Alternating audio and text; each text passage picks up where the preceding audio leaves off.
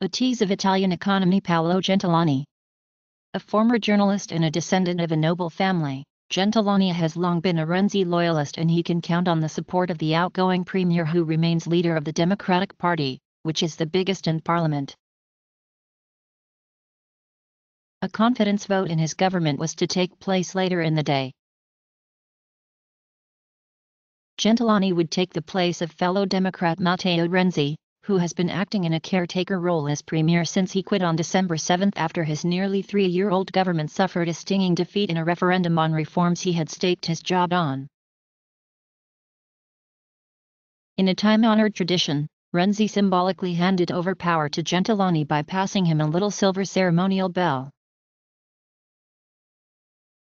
Monte dei Paschi races to raise cash. Mr. Renzi stepped down after Italians voted against his proposed constitutional reforms.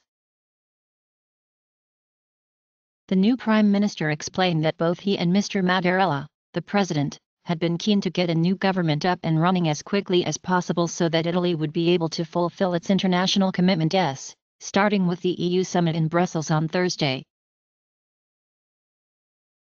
Piercarlo Padoan stays on as finance minister in a move likely to reassure the markets Italy can deal with a brewing crisis in the banking sector.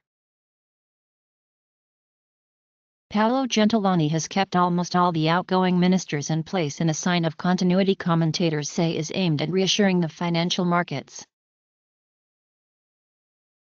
Italian Prime Minister Paolo Gentiloni sits in the parliament after giving his first speech as premier at the lower house, where he will later face a confidence vote in Rome Tuesday, December 13, 2016.